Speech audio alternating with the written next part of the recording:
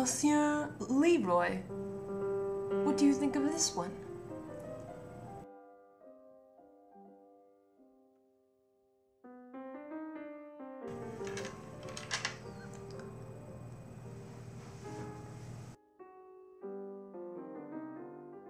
What a pity that the painter, who has a certain understanding of color, doesn't draw better.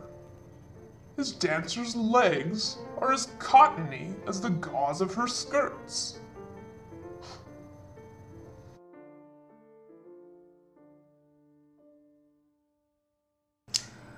Then, very quietly, with my most naive air, I led him to the plowed field of Pissarro. At the sight of this astounding landscape, the good man thought the lenses of his spectacles were dirty.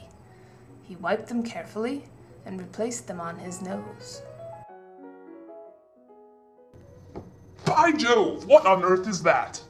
You see, a hoarfrost on deeply plowed furrows.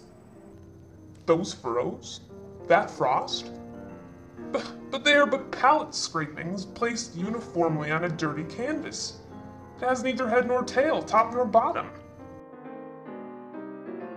But do look at those 3 strips of color which are supposed to represent a man in the midst of wheat.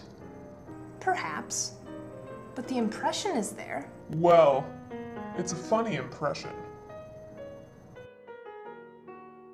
Oh, and this. What is this? Leave me alone now with your impression. It's neither here nor there. There's something to the water. The shadow in the foreground, for instance, is very peculiar. It's the vibration of the tone that astonishes you. Call it the sloppiness of tone and I'd understand you better. Oh, Corot, Corot, what crimes are committed in your name? It was you who brought into fashion this messy composition, these thin washes, these mud splashes against which the art lover has been rebelling for 30 years, and which he has accepted only because constrained and forced to it by your tranquil stubbornness. Once again, a drop of water has worn away the stone. Aha! Is that brilliant enough now? There's impression, or I don't know what it means. Only be so good as to tell me what those innumerable black tongue lickings in the lower part of the picture represent.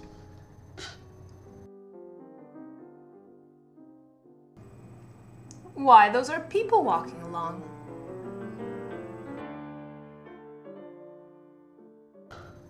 Did I look like that when I'm walking down the boulevard? Blood and thunder!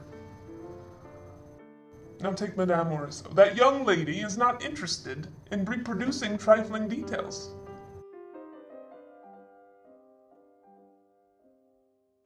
When she had a hand to paint, she makes exactly as many brushstrokes as there are figures.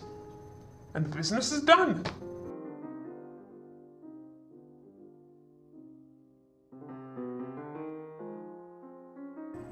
This one's called Impression Sunrise by Monet.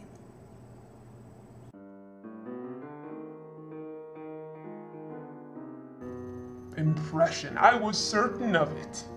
I was just telling myself, since I was impressed, that there had to be some impression to it.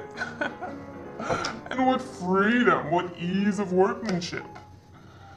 Wallpaper in its earliest state is more finished than that seascape.